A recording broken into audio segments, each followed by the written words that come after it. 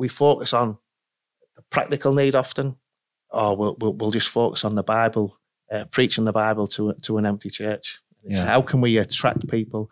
And I think the biggest thing is we've got to stop looking at, we're going into this community to preach and we're going into this community to serve a need. We need to think we're going to go into this community and live here and embrace the community, build friends, build relationships, use the local hairdressers, use the local butchers. The relationships we have now are from 10 years of using the local businesses, using local cafes and gyms, and we've got genuine friendships now. And that's where we're seeing the fruit the most. We still do the social action because it's required.